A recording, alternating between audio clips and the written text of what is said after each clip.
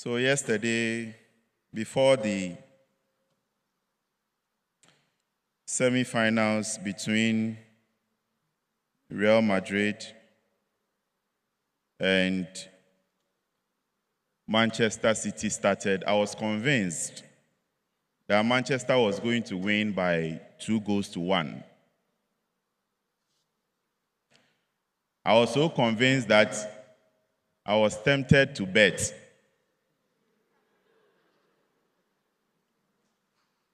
But I said, how can I be preaching against sport betting and go and bet? So I didn't bet. So when the match began and Man City scored the first 2 goals, I said, Samikai. I said this match there to end with 2-1 because definitely Real Madrid will score 1. I mean, Benzema is there, so he has to score 1. And then the goal came, and I said my prediction has come true. So I was hoping that during the second half, there will be no goals so that my prediction will be right. And contrary to that,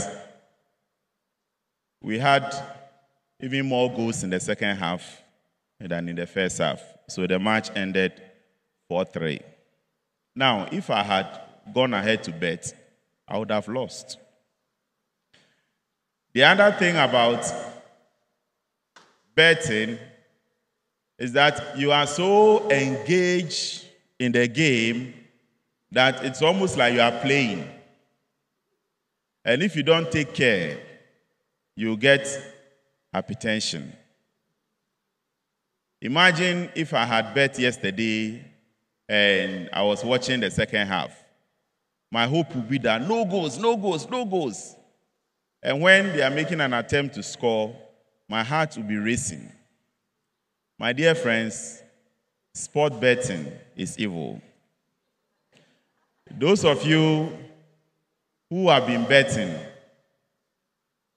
you are not only setting yourselves up to be poor in future, you are also killing yourselves.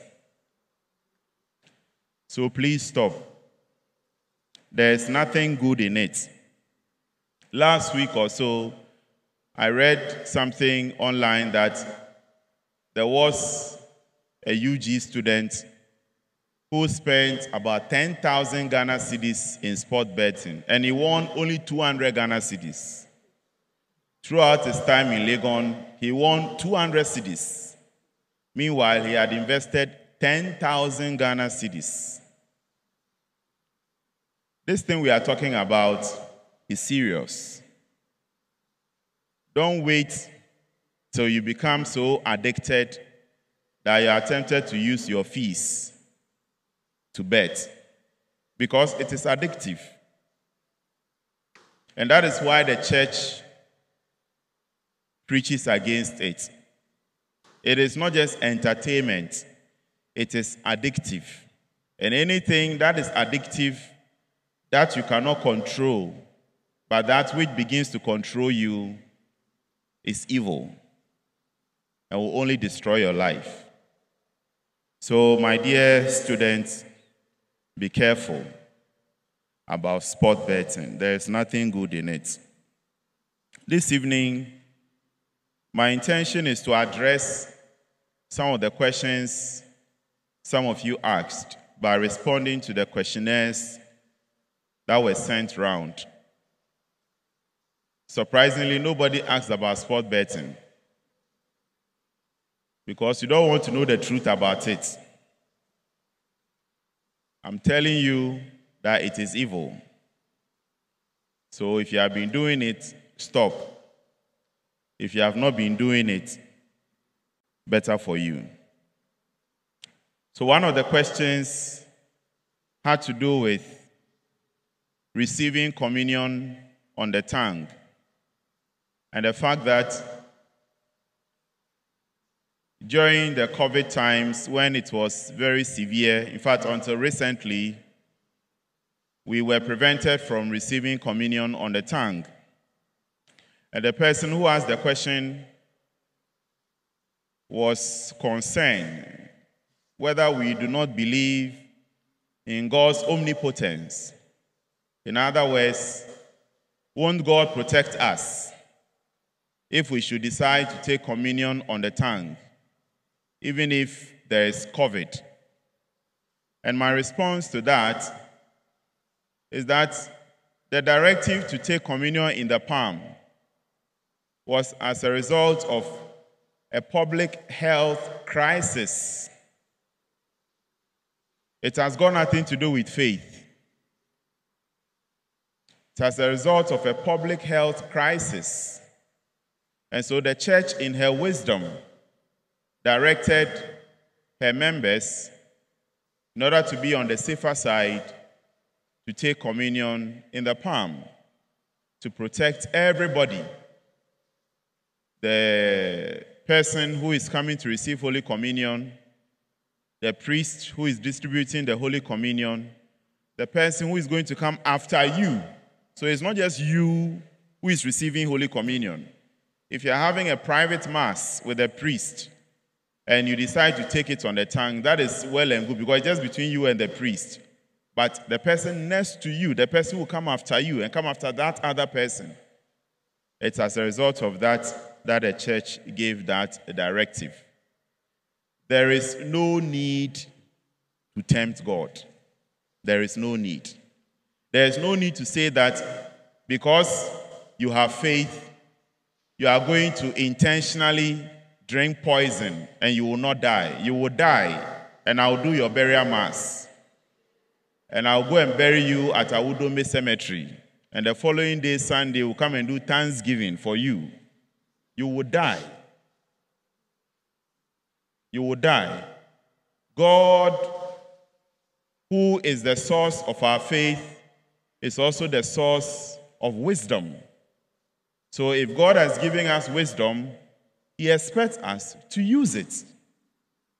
And as a matter of fact, during the COVID times, I in particular, being your chaplain, I was concerned about those who could not take communion in the palm and preferred to take communion on the tongue. And I did something about it. Those of you who noticed, for such people, I'll meet them in the sacristy and after Mass, give communion to them on the tongue. I'll take the necessary precaution, of course. I'll wash my hands afterwards. So it is not like the church doesn't believe in God's omnipotence, the church doesn't believe in God's power, and so the church is just following the direction of the world. No. When you find yourself in a public health crisis, you take wise decisions. Decisions that comes as a result of faith and also as a result of the wisdom that God has given to us. So that is my response to that. There was a question also about the problem of evil in the world. When it comes to the problem of evil, for those of you who don't understand the problem of evil in the world, what it simply means is that how can a good God permit evil in the world? If He is not doing anything about it, then it means He's not all-powerful as we think. And if He's all-powerful and He's not doing anything about it, then it's not all-loving. So that is the problem of evil. My response to the question of the problem of evil in the world is God's gift of free will to us. God has given each human being a gift which makes us like Him. If the Bible says we've been created in the image and likeness of God, it is not simply a matter of our reflections look like God. No. Because you don't look like me and I don't look like you. So which of us looks like God? That is not the issue. When the Bible says we've been created in the image and likeness of God, God is free. And because of that, He created us free. So that is the unique thing about us human beings. We have the freedom to live the kind of life we want to live. We have the freedom to choose good. We also have the freedom to choose evil. God will prefer that we choose good and avoid evil. However, the power is in our hands. And so the way we choose to exercise our freedom is what brings about evil in the world. So it's a matter of choice, and it's a matter of free will. If even those of us who have gathered here in this church this evening decide that henceforth we are going to choose good and avoid evil, this university will be a better place. So the problem of evil, I believe, it doesn't question God's omnipotence and God's love. It rather questions our nature, who we are, and who we choose to be at every point in time. Another response that I can give to the question of evil in the world is the parable of the wheat and the weeds in Matthew's Gospel, chapter 13, from verse 24. The owner or the farmer said that the servant should allow both to grow together. And then on harvest day, the wheat will be separated from the weeds.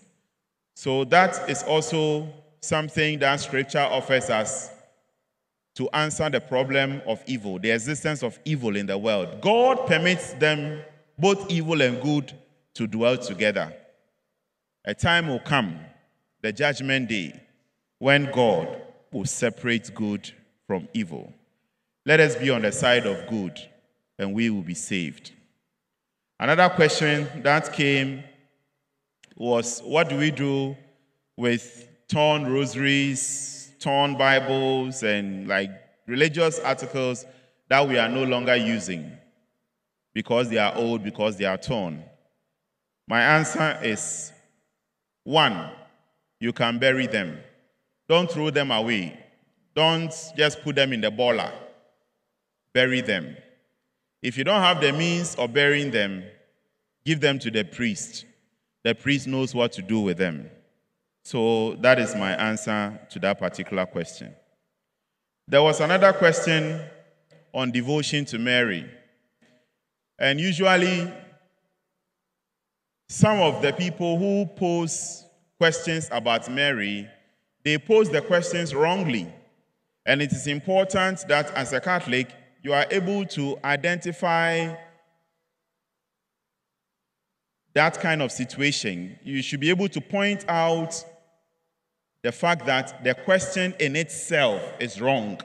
And so if the person who is posing the question is not ready to correct the question, then you have no obligation to answer the person. For instance, if somebody asks you as a Catholic, why do you pray to Mary? The question is wrong. We don't pray to Mary. So the question in itself is wrong. Why do you pray through Mary? We don't pray through Mary. So the question is wrong. Now, the right question will be, why do you ask Mary to intercede for you? That is the right question. Because that is the relationship we have with her. We ask her to intercede for us. And the reason why we ask her to intercede for us is because Jesus has given her to us as our mother. And as children, you can always go to your mother if you need something. You can ask her to obtain it for you.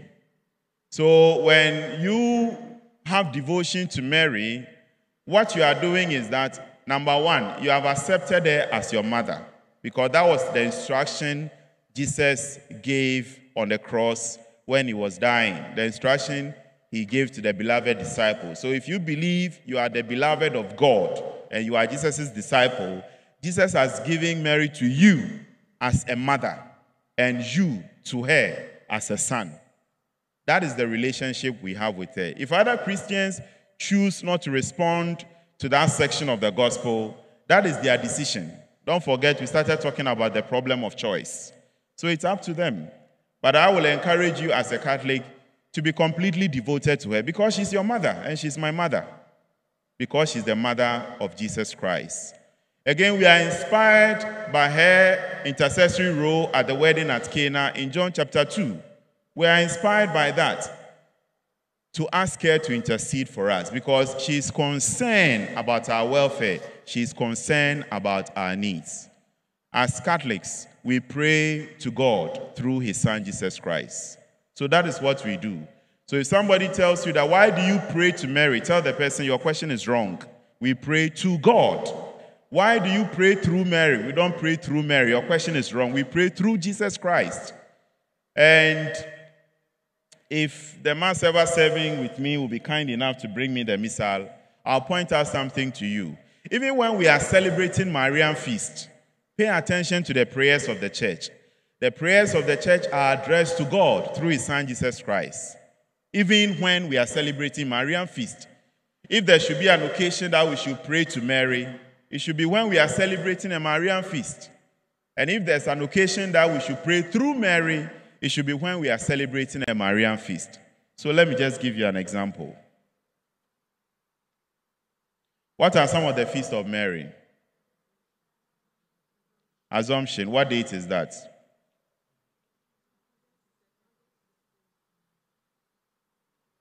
It's what date?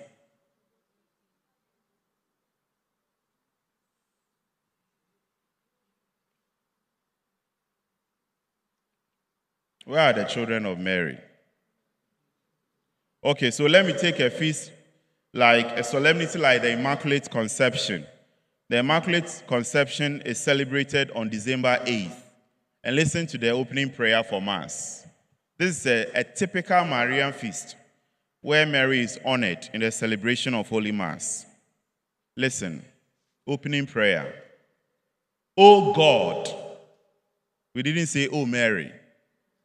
It's, O God, who by the Immaculate Conception of the Blessed Virgin prepared a worthy dwelling for your Son, grant, we pray, that as you preserved her from every stain by virtue of the death of your Son, which you foresaw, so through her intercession, we too may be cleansed and admitted to your presence.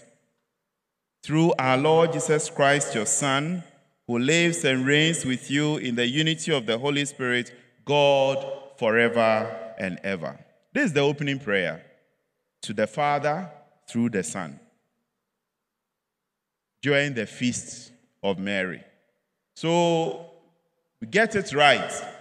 And sometimes, yes, I know that there are some devotees of the Blessed Virgin Mary who take it a little too far. I've been in parishes where the statue of the Blessed Virgin Mary, if it had been a little lower, they will put a cloth around her.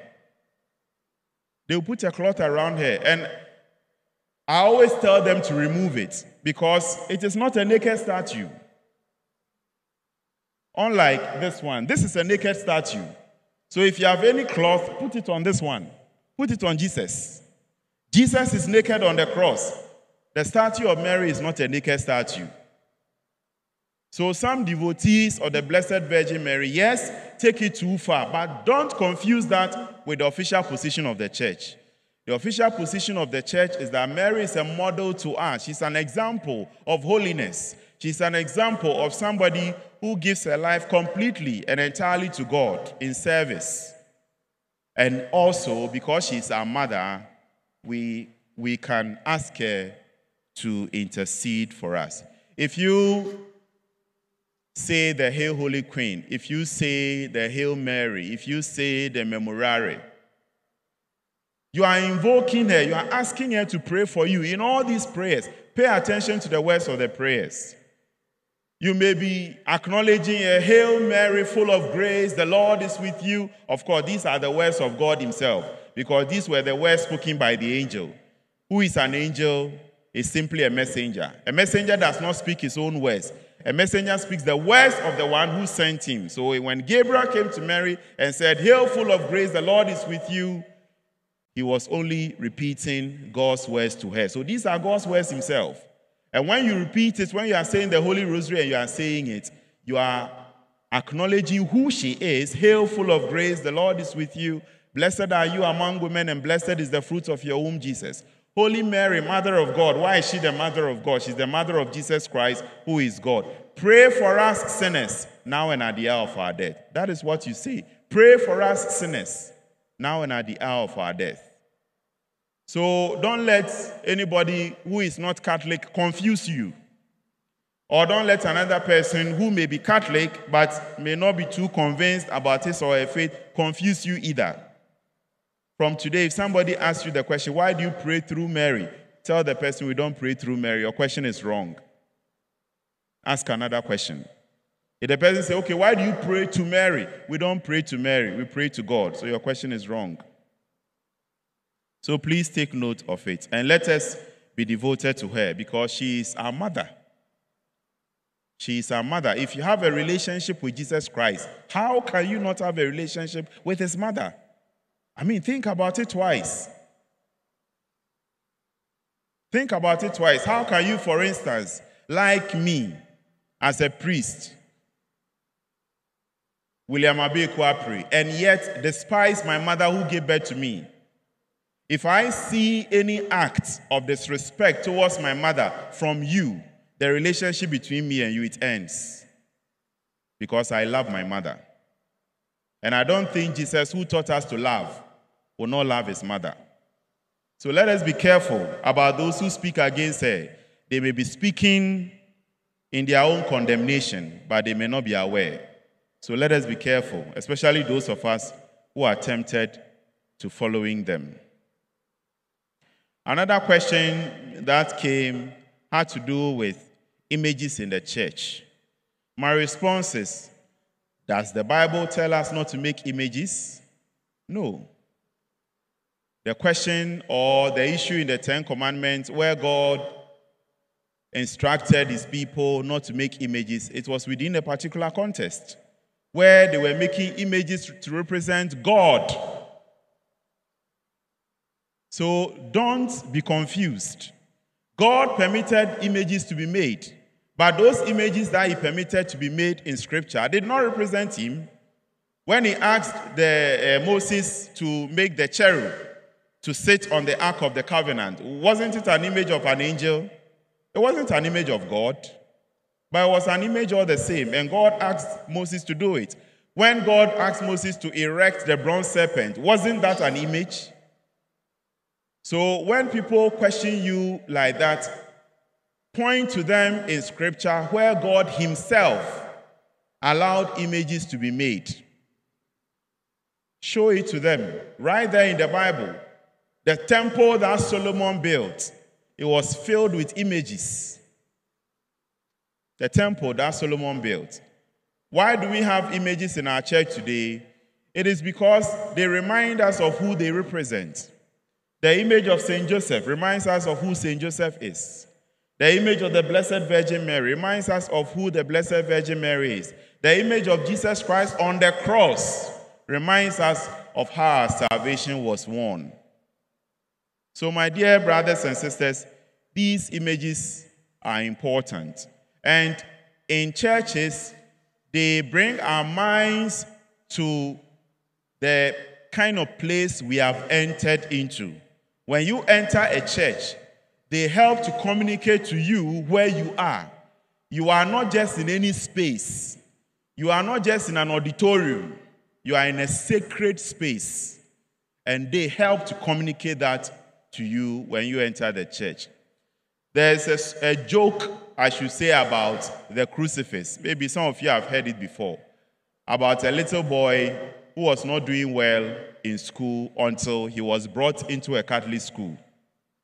And his results improved drastically. And so when his father asked him, how come we have taken you to all kinds of schools, you've not been doing well, but when we brought you to a Catholic school, your results have started improving? He said, when I entered the classroom, I saw a man on the cross, and I knew that this place, they don't joke. If I don't perform, they will put me on the cross like they have put that man on the cross. So that image in the classroom communicated to that small boy, even though that was not the intention. The intention is not to threaten anybody to good behavior. But that little boy was inspired by what he saw on the cross to improve upon his results by studying hard. How do you know that the other images that we have in the church have not contributed to somebody's salvation in the 2,000 years history of the church? How do you know? How do you know? You want somebody who started his church 2 years ago or 5 years ago to tell you, who are a member of a church that is over 2,000 years ago, that you can't put image in your church. When did he come? When did he come? Does he even know the history of churches and how churches are built? Today, if you go to some of the earliest charismatic churches, you find all kinds of, if you go to Action Chapel, don't you see the image of a praying hand just in front of the church? What is that praying hand doing there? Are they worshiping it? The image of the praying hand that is sitting in front of Action Church, are they worshiping it? If you go to Utabel's church, there is a painting behind his sanctuary. What is that painting there for? Is he worshiping it? It's a huge painting from wall to wall. What is it there for? Gradually, they will come to know why images, why paintings, why these things are important in a place of worship. Gradually. They are young. Be patient with them. They will grow. If you are a piglet, you wonder why your mother's mouth is so long. Because you are a piglet, your mouth is smooth. And you are questioning your mother. Mommy, why is your mother will tell you, wait, you grow. There are certain things you learn when you grow. When you are young, you won't get it. So please, when it comes to images in the church, remember, God does not forbid it. He doesn't. So there's nothing wrong with having these images in the church. Another response is, God is spirit. How does he manifest himself to us? Through fire. Is fire not an image? Through earthquakes. God manifests himself to us in ways that we can understand and comprehend. If God is to manifest himself to us the way he is, in his nature, we won't understand. Even the resurrection, we are still struggling to understand it. The resurrection. Because it is something that had never happened before. It has never happened before. So the apostles were struggling to comprehend it. What does it mean? His reason, when Jesus told the apostles before his death that he would die and on the third day he will rise, they thought he was speaking in parables. Do you remember the question they asked? They questioned among themselves what rising from the dead could mean. What could it mean? He said you will rise from the dead. What could it mean? Because it is unheard of for somebody to die and to rise and die no more. So the mysteries of God are communicated to us through our senses, through what we can see, through what we can hear, because that is how he created us. If God is to communicate himself to us the way he is, we would die. That is why the people of the Old Testament will say, God, don't show yourself to us, otherwise we will die. And so God will use material elements, fire, earthquake, wind, to communicate to them. Because the nature of God is not something we can comprehend. So if we have these images and statues with us, they are to help us to appreciate a little of the mystery of who God is.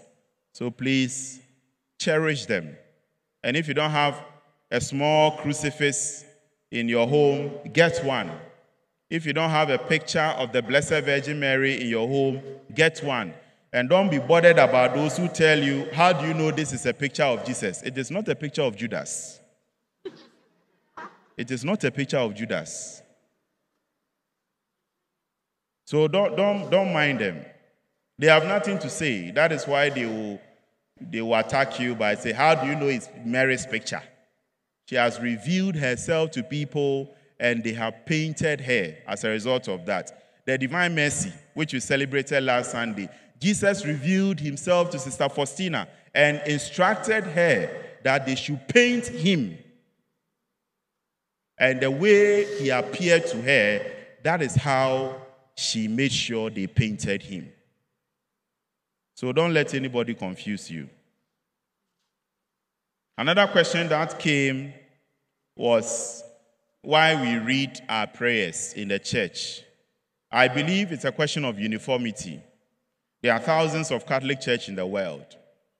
If priests were allowed to say their own prayers, you'll be hearing things. So I believe in the wisdom of the church, these prayers are being composed to ensure uniformity and some kind of standard. So, but at the same time that the church has these written prayers, the church also encourages spontaneity, or the church encourages us to pray on our own. When we are celebrating Mass, and after the bidding prayers, the priest says, present your personal intentions in a moment of silence. That is the time to say your own prayer. But we are encouraged to say it in silence so that your prayer doesn't distract another person. For those of us who are used to spontaneous prayers and vocal prayers in groups, sometimes the prayer somebody is saying can distract you. It's the truth. It's the truth. Imagine if your goat is missing and the person standing next to you is praying that, God, forgive me for the goat I stole yesterday behind this house, and you know that your goat got missing yesterday at precisely this place. Do you think you can concentrate on your prayer when somebody is confessing to chopping a stray goat? So please realize that all these forms of prayers are present in the church during our worship, and also when you are having your own personal time, your own personal devotion, your own family prayer, you pray without having to read any prayers. The father of the house will pray, the mother of the house will pray. The children are even encouraged to say their own prayers. So that is it. As far as this intercessions book is concerned, we got it because sometimes those who are selected to come and lead us in the bidding prayers, they don't seem to know what to do. So I am hoping that all this time that we have been saying the bidding prayers from this book, we are listening. We are listening. So that one day, during Mass, if I call you out of the blue, come and lead us during bidding prayers, you will not come and stand here and fumble. Because you have been listening, and you should know why we pray the way we do. First of all, we pray for the church, then we pray for the country, the world, then we pray for those of us who have gathered for the worship, we pray for those in need, and then finally, we pray for the dead. That is the order. Why that order? Because we are praying as a family. It is not our individual prayer. It is the prayer of the church. And in praying for the church, the needs of all must be remembered. Another question that came had to do with having completed catechism. Maybe you've done your confirmation, so you are done. How do you continue to learn about the faith? If you wish to join an ongoing catechism class, well and good. The catechist will not sack you. The catechist will not say that you have already done your confirmation, so get out. No. You just want to revise. It's allowed. You can sit in. And then on your own, you can also read. There are several books that have been published as far as the faith of the church is concerned. In fact, there is no church that has more books than the Catholic Church. There is no church. You can put all the other churches in the world together. Their publications will not be up to the publications of the Catholic Church. If you can't find any Catholic book to read, you have not searched enough. You have not searched enough. A few times, some of you will come to my office and you ask for a book or two to go and read. But the vast majority, they don't mind. They want to read something else. There are books which will help you to appreciate the Catholic faith. They are there. You go to the Catholic Book Center at Abraka, there are books there. If you go online, these days you can download the PDF versions of several books, Catholic books, authored by the popes, the bishops, some priests, some sisters, some brothers, and even some lay faithful. Very good books, which will help you to appreciate your faith. So these are ways that are available. There was a question about what a childless couple should do. A childless couple that is seeking to have a child through the normal means and it's not being successful can adopt. Adoption is a way of having children. It is very common in some parts of the world, even though the process can be cumbersome, but it is still possible. So please remember that one day, if you marry and through no fault of yours, you are not having children, don't kill yourself. You can adopt. I know couples who have adopted children. They are living with them as a family. Some of them, their children even don't know that they were adopted. I'm sure when they grow, they will tell them. But there's nothing wrong with being adopted. There are very successful people in society who were adopted. And they were brought up by other people who were not their biological parents. So that is my response to that. Communion under both species. It is not the usual practice to take communion under both species because there is the need to preserve the sacredness of what we are receiving and avoid any form of spillage or contamination. This notwithstanding, it is important for us to understand that whether you receive only the body of Christ or only the blood of Christ or both the body and blood of Christ, it is Christ you are receiving.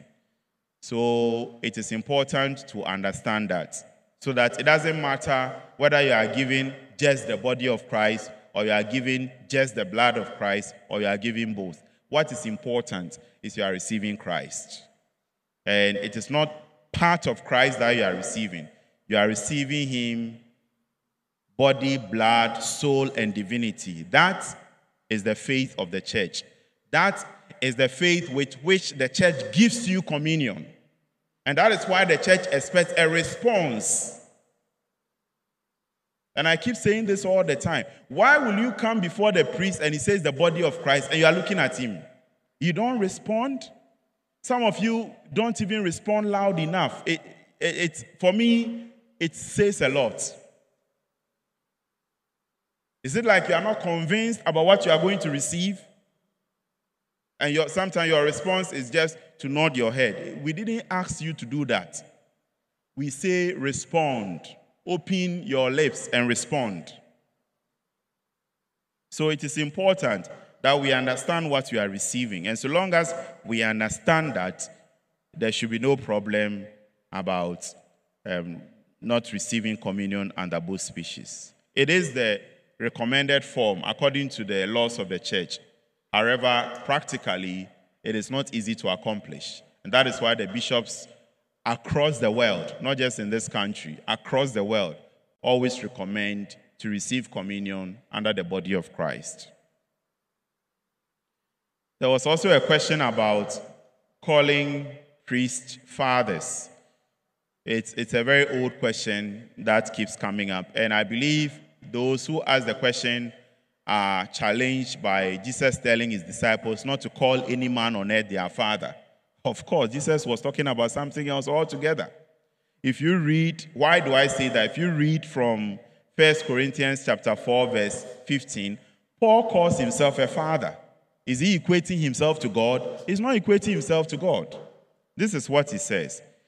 Even if you should have countless guides to Christ, yet you do not have many fathers. For I became your father in Christ through the gospel. That is how he describes himself to the Corinthians. He is their father. Is he the one who gave birth to them? No. Is he the one who created them? No. He is their father because of the gospel of Jesus Christ, which he preached to them.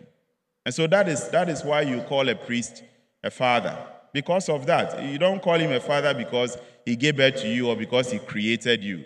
When you are calling God Father and you are calling me standing here Father, there's a clear difference in your mind what you are talking about. You are not confused. So why do you let a non-Catholic confuse you? When you are praying and you say God our Father, or when you are saying the Lord's Prayer and say our Father, you know exactly whom you are calling. You are not calling Father ABAIKU. He is not the subject of your Our Father. He is not. So you know what it is. But sometimes you allow people who don't understand you to dictate to you. And that is where all the confusion starts. So please, you know what it is. So be convinced about that. There was a question about, if you are tired, let me know, because I'm answering all the questions. So if you are tired, if you want to go and watch the second half of the Champions League between Liverpool and what's the other team? Yeah, some of you are even following it on your phone. Be careful, you are in church. So if you are tired, just wave your hand. If I see that many people are waving their hand and I know you are tired, then I'll stop, because we have about 20 questions more to go. Should I continue? Okay, so they are saying yes, so continue. There was a question about the veneration of the cross. I believe the person was referring to Good Friday when we came to venerate the cross. We venerate the cross for a simple reason. It represents Jesus Christ, who died on a day like that, on a Friday at 3 p.m.,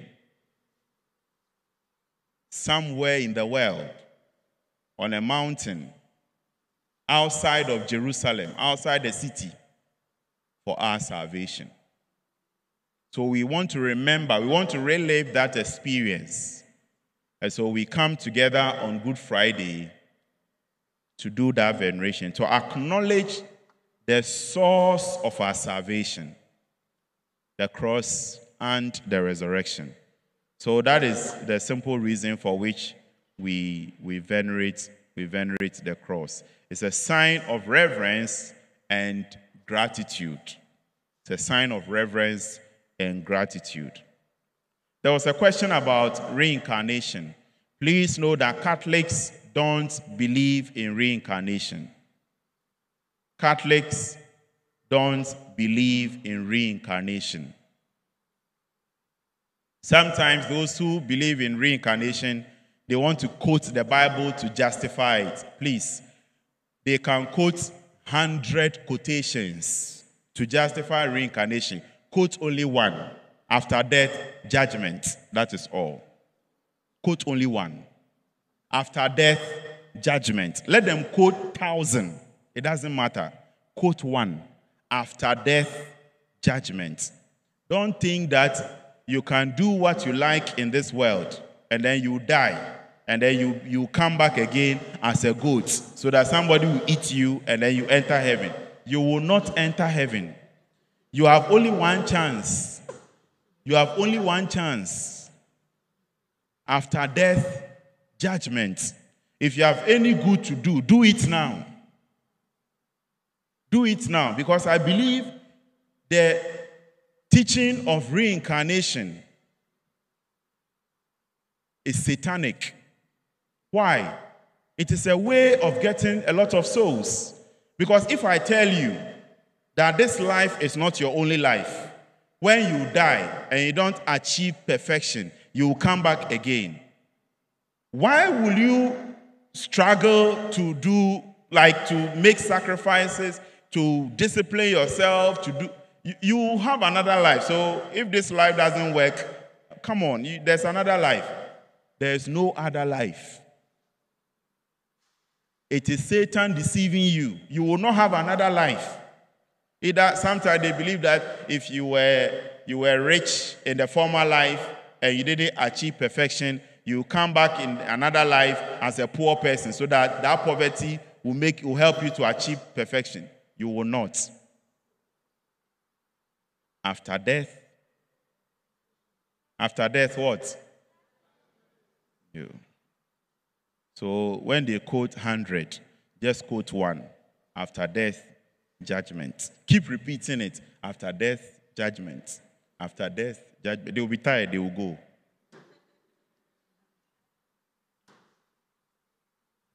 Someone was asking a question about the Blessed Sacrament that was taken out on Holy Thursday and brought to this section of the church for us to come in groups to pray. It is to mimic what happened the night before Jesus died, when he was in the Garden of Gethsemane. Remember when he was in the garden, he told his disciples, come and pray with me. Come and watch with me.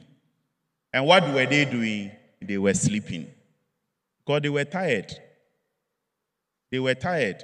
But that was the time Jesus needed them. So we try to relive that experience. So since we believe that the communion is Jesus Christ, body, blood, soul, and divinity, we carry it in procession, and then we come in turns, not to sleep behind or beside him, but to pray in his presence. So it is to commemorate what happened at Gethsemane. There was a question about speaking in tongues. It is a topic we can treat later, but my quick response to that is, it is a gift of the Holy Spirit. It is not a skill to be learned. Okay? It is not, I can't bring you to the church and teach you to speak in tongues. I can't do that. It's a gift. You only ask the Holy Spirit. If you want that gift, you have to ask the Holy Spirit for it.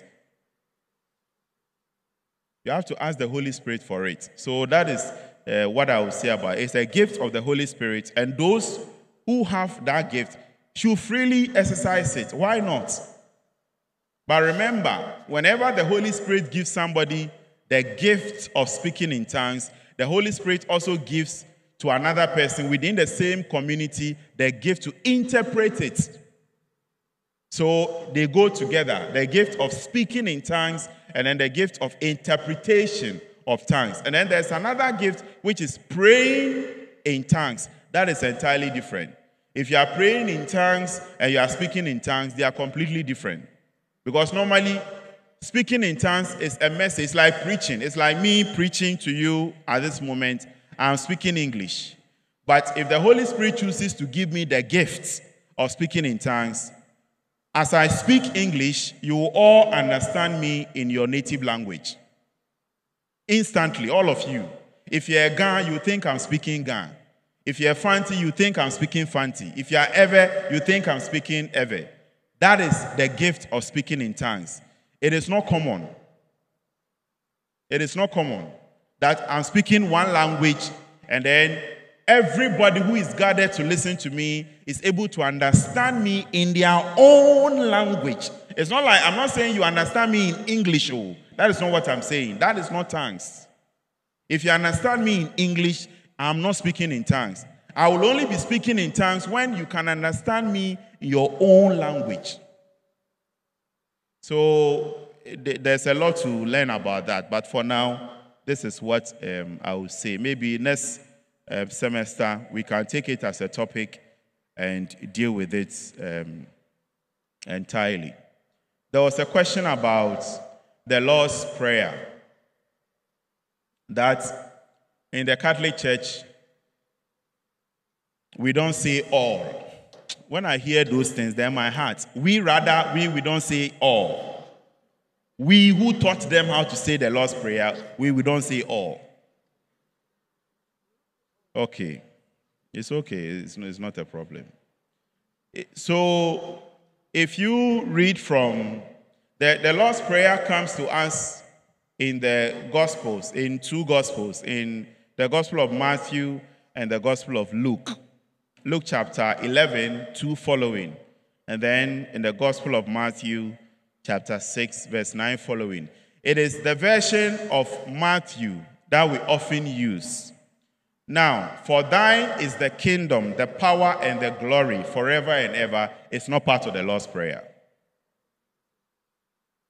It is not part of the Lord's Prayer. It was an addition that came about during the course of history. It is not part. So if you look at some of the old Bible translations that were done, you realize that those words are put in italics. They are put in italics. The original Lord's Prayer, they are not there. Just compare the Lord's Prayer from Matthew's Gospel to that of Luke, and you will realize what it is. So if they have decided to add something to it, they shouldn't present it as if that is what Jesus taught. At least we can say when Jesus was teaching, we were there. Because Peter is our first pope. They can't say that.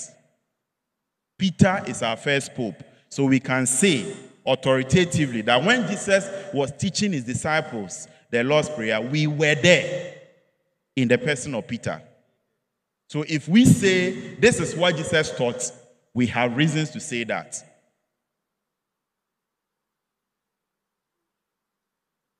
So please keep some of these things in mind. You can go back and check Matthew chapter 6 from 9 following, Luke chapter 11 verse 2 following. Look at the two and then draw your own conclusion. There was a question about fasting. Fasting in Easter. In Easter, we don't fast. We don't fast as a church. But if you want to fast as a person, fine. Just that I don't encourage people to fast on Sundays. Because every Sunday, whether we are in Lent, whether we are in Christmas, whether we are in Easter, every Sunday celebrates the resurrection. And it's a day of joy. It's a day of joy. And according to the Bible, you don't fast on joyful days. You don't fast on joyful days. So please remember that. If you want to fast as a person, go ahead. But even as a person, don't fast on Sundays. It makes me think you don't even appreciate the mystery of the resurrection. If Jesus has died and has risen for you, what is your problem? What at all is doing you that you have to fast on Sunday? What? That you can't be joyful one day. So please, let us be joyful people. Christians are joyful people.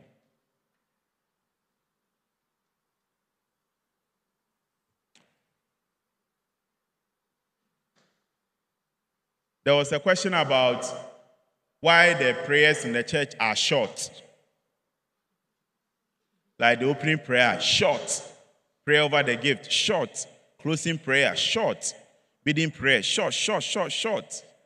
My answer is, a good prayer doesn't necessarily have to be long. It is not because the prayer is long, it is good. Or it is effective. What did Jesus Christ himself say? Matthew chapter 6 verse 7. In praying, listen, in praying, do not babble like the pagans who think that they will be heard because of their many words. This is what Jesus said, though. This is what Jesus said. If you know what you're asking for, you will keep it short and sweet, straight to the point. Remember the thief on the cross. What was his prayer? Remember me in paradise. That is all. He went to heaven. How many words? Remember me in paradise. 4 words. He went to heaven. If you are inspired to say a long prayer when you are having your personal prayer, it is good. Why not? Why not? There were times when Jesus would pray the whole night. So if you are inspired to do that, why not? But don't think that because the prayer is long, it is efficient or it is effective. It doesn't mean that. Prayer must be addressed to God through his Son Jesus Christ in the power of the Holy Spirit. Finish. Whether it is long or short, it doesn't matter. It must be addressed to God the Father through the Son in the power of the Holy Spirit. That should characterize our prayer. There was a question about dating and going for communion. There's nothing wrong with it. So long as we are not fornicating. So long as we are not fornicating, there's nothing wrong with dating and going for communion. And that reminds me, the ladies among you who don't go for communion because you are menstruating, I don't know who taught you that. It is not Catholic teaching. If you are menstruating, in fact, that is even when you need more communion because you need the blood of Christ. You need the blood of Christ. Your blood is reducing, so you need the blood of Christ to top up. So even that is the time you should even go for communion. I'm not kidding, I'm serious. So I don't know who has been teaching you. I don't know that you are menstruating, so you can't go for communion. Who said that? Who said that?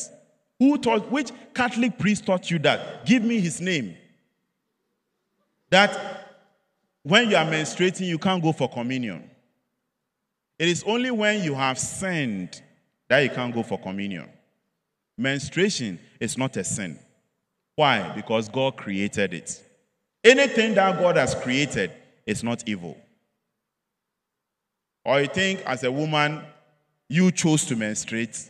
Me, if I were a woman, I'll never menstruate. That painful thing. No. I won't do it. Maybe that's why God made me a man. Because I don't think I can endure it. My sister has cramps. Our last born, she's a girl, she has cramps. And when she's about to menstruate and she is lying in bed, you think she's going to die. You just have to be praying for her, give her painkillers, 2-3 days, then she's fine. Then she's jumping all over the place as if she was not the one who was lying down and she was dying some few days ago. And you want me to go through that? And then you are not going for communion because somebody told you are unclean. The person who told you are unclean, you should be careful because he is describing what God has created as unclean. Don't be confused about some of the things that were said in the Old Testament. Earlier on, I talked about public health crisis. When you are in public health crisis situation, certain directives are given which are not contrary to the faith. Some of the things, the injunctions and the laws in the Old Testament were as a result of health situations. They didn't have menstrual pads in those days. And so when you were bleeding, when you were menstruating in those days, you had to sit at home. You had to stay at one place. They didn't have panties. Forgive me to say that in church. They didn't have panties and boxer shorts and supporter and those things. They didn't have those things in the Old Testament. That is why even in the Old Testament, they will say that a woman must not ascend the sanctuary. A woman. Because in ascending the sanctuary, you expose yourself. Because they didn't have supporter. They were not wearing drawers in those days. So you expose yourself in ascending the sanctuary. So when you are reading the Bible, please read it with the mind of the church. You will never get it wrong. If you want to follow these people who learn the Bible 6 months and they are out as pastors, you'll be confused because they themselves are confused. There was a question about the difference between priests and religious brothers. The simple answer is that ordination. Ordination sets them apart. Priests are ordained to exercise certain ministries in the church. Brothers are not ordained. Brothers usually have professions. So maybe a brother may be a doctor, a medical doctor, that is his profession. A brother may be a carpenter, that is his profession. So brothers are like that, but they also take the same vows of poverty, chastity, obedience. But what set them apart is the ordination. The ordination, the fact that priests are ordained to perform sacred duties. So that is it. There was a question about baptism. Why we don't practice baptism by immersion. Again, like the question about the devotion to the Blessed Virgin Mary, the question is in itself wrong. Because if you go to some parts of the world, in some Catholic parishes, they do baptism by immersion. So the question is wrong. If somebody says, why don't you do baptism by immersion? The question is wrong. There are 3 forms of baptism in the Catholic Church. Baptism by immersion, baptism by pouring, baptism by sprinkling. What is important, what is to be remembered as far as baptism is concerned, is that water should be used. and the Trinitarian formula should be invoked. I baptize you in the name of the Father, and of the Son, and of the Holy Spirit. That is it. Baptism by pouring is not a modern thing. It's not something new. Right there in the time of Scripture, baptism was done by pouring. It's just that there was no need to explain, because those who were receiving or those who were writing the letters and compiling the books and those things, they knew what baptism was. They didn't foresee this kind of controversy. Otherwise, they would have described it. Let me give you an example of baptism by pouring. There were people who were baptized in prisons. Do they have swimming pool in prison so that they go and immerse them in the water? How were they baptizing people in prison? How were they doing it? Not by immersion. It would definitely be by pouring. St. Paul himself, how was he baptized? Read the account of St. Paul's baptism. Acts chapter 9, verse 18 following. Read it very well. You realize that St. Paul was baptized by pouring. By pouring. Right there in the home where he was. That is where he was baptized. So read the account very well and pay attention as you read it. You realize that those who were baptized in prison, you will find some in Acts chapter 16, verse 33. So baptism by pouring is a form of baptism. Baptism by immersion is another form. Baptism by sprinkling is another form. 3 forms of baptism in the Catholic Church. There was a question, but I'll be very quick with it because I think that the person is not, maybe the person didn't get the context very well. The person was concerned about the hymns that were singing during collection time. It is only in Lent that we do that. And even that one is only in Legon. I keep telling the choir masters this all the time. Me, my 2 parishes as a priest from Nima to Teshi, before I came here, we were never singing hymns during collection. It's Legon. It's Legon. It's here. You know that from your parishes, they don't do that. So why are you even asking that question? Because your parish where you came from, they don't sing hymns during collection. So if you are asking a question and it doesn't reflect what you know, probably it is something peculiar to Legon. It is not universal. It is not Catholic. So that you are worried about it. It is Legon. Me, I don't know where it started from or how it came about. Me, I don't have a problem with it, honestly. But if they don't sing the hymns too, fine. But we have finished Lent too, so don't try that move.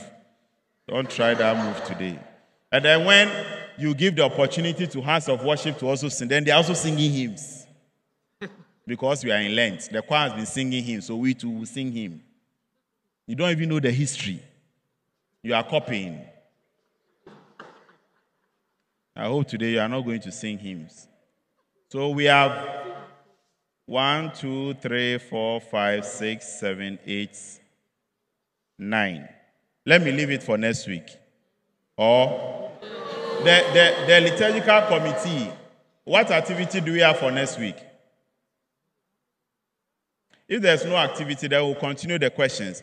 So those who still have questions and they've not asked yet, follow the link, send your questions, let's add them to the 9 remaining, and then next week I'll respond to them. So let's be quiet for a moment and reflect on the mystery of our faith, the fact that our faith is a gift from God, and when we have something from God, we can only cherish it.